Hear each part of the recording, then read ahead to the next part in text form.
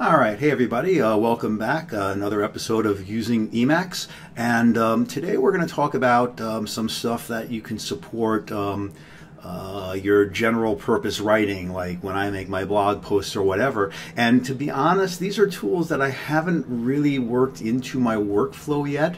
I still just go to the web browser and use a web-based interface, which is really kind of lame actually, as you'll see. And I should be doing this within Emacs, so hopefully this will get me to do this in Emacs a little bit more. The other thing is I want to show kind of how I will go about working with packages a little bit more. Nothing really earth-shattering here. But well, I find packages in a number of ways. One way that I find packages is I'll use, I'll see them on the Emacs subreddit, and that's probably the place where I most frequently find things. I also, JCS's blog, Ariel, I find a lot of things from there. One of the packages I found that I'm going to show today, I found through there.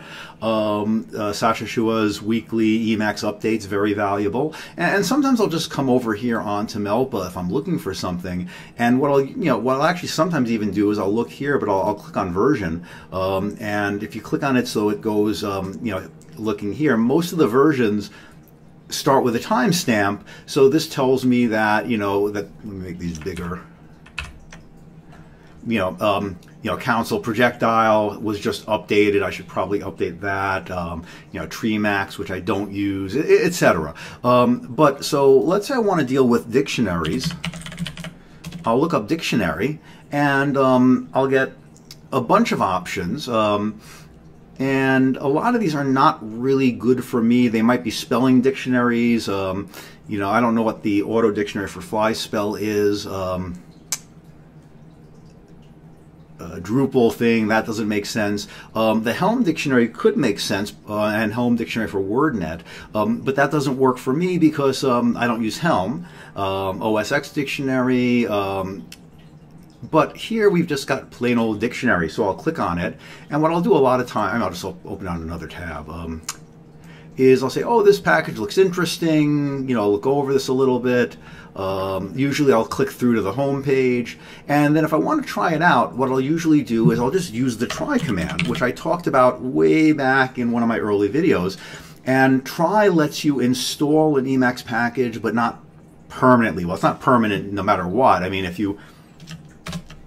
if we come over to here, let's open up the terminal, and if we go to Emacs D, and when you install something, using, like when I use package in my configuration, everything is, installed under ELPA here, and so you can just get rid of it, certainly easily enough, either for the package manager, you can delete the stuff here, but this tries it without installing it in there, so if you just exit Emacs and come back into it, everything you do here will be undone, which I like, because then if I want to try different packages, and sometimes they'll start, you'll get conflicting keystrokes or key sequences to launch things. You'll get conflicts, and you can try things in a little bit more easily, and then I'll put it into my my configuration.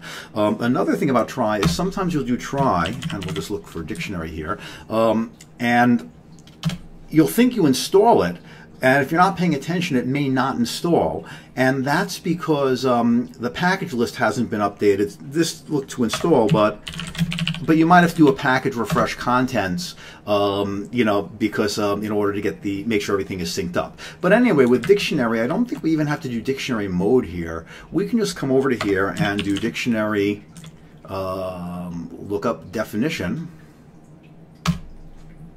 And there we have it, definitions of create. We can quit out of that. We can do dictionary,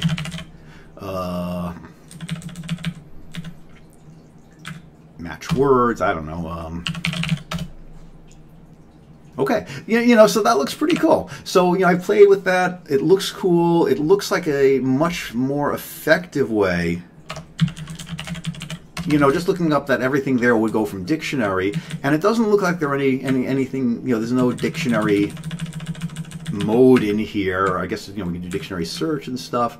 Control G out of this. And I could read this entire documentation page here for more, and I'll probably have to deal with some You know, like it looks like here we have to set the keys for dictionary search, etc., etc. I'll play with that later, but for now, if I want this, I can just go to my configuration file when I bound escape C to bring up my configuration file.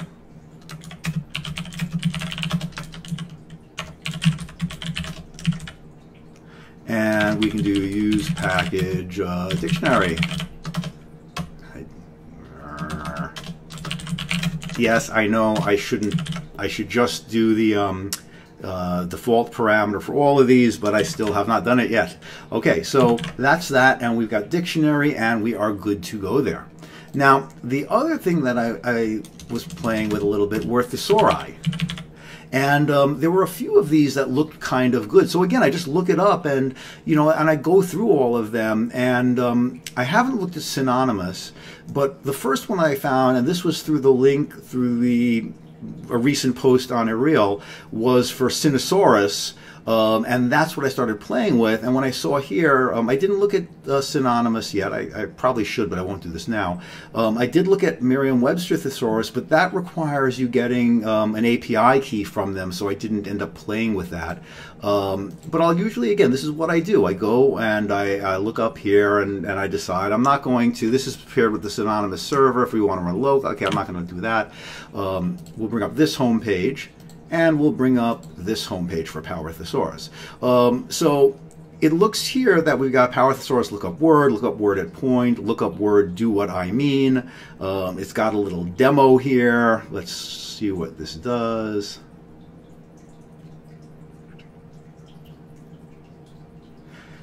And so what we're going to do here is let's try this one out. So let's go back to the scratch buffer, just so we have words here and I don't mess anything up. And let's try Power Thesaurus. Let's come back to here. Do we have to do anything special?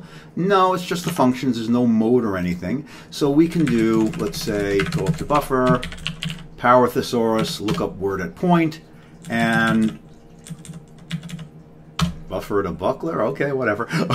But that's that. The other one, and that I tried that I think I liked a little bit more, was this one over here, Thesaurus.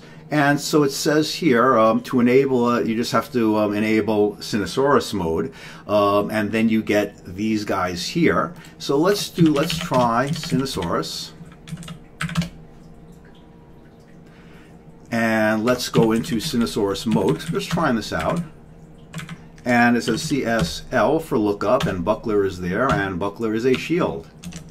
And if I do CSR, I can replace it with shield. So that's pretty cool. It looks like we can also do a couple of other things here. Now we could set the back end, and the back end, as you look further down, can either be WordNet or Open Thesaurus. And this is something that it doesn't. You have to read it to know to do this. You have to install WordNet. I had to do an apt get install WordNet before this worked, and then everything was fine. And it looks like you can also do, let's look at these interfaces again. You can use the I do one, we can use the default, which is mini buffer. We can also set this to pop up. So let's look at that. Let's see if we can, I guess we can set Q, Thesaurus choose method. And I don't know if that's supposed to be a string or whatever. Let's try that out. So let's try CSR, and it brings it up like that.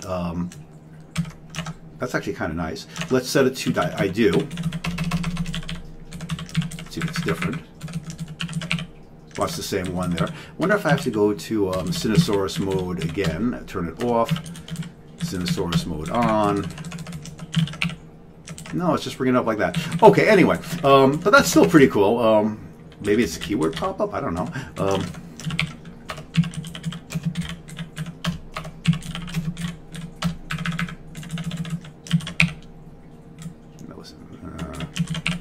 Oh, there we go. Okay, so yeah, so if we set it up to the keyword pop-up, we get it as a pop-up like that. If we do a CSL, it brings it up down there like that. So you'll just have to let's see what happens if we click on that, or nothing interesting. Okay, okay, we can just, I guess, keep going through here and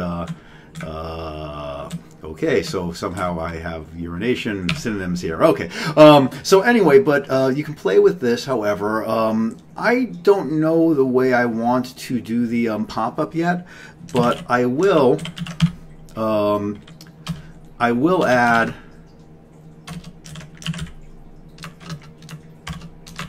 use pack. Can't spell.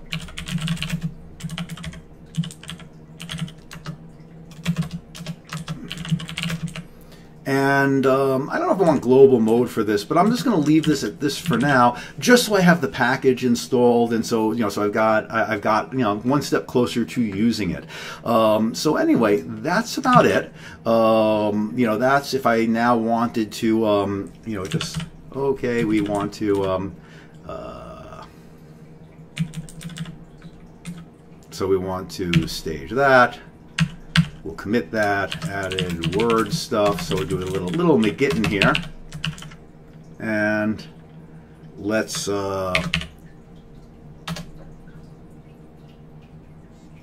push this on up. And okay, so that's it for today. So a couple of text-based things, a little bit about how I go from try package into my configuration, and yeah, that's it. So I hope you enjoyed this, and hopefully more soon.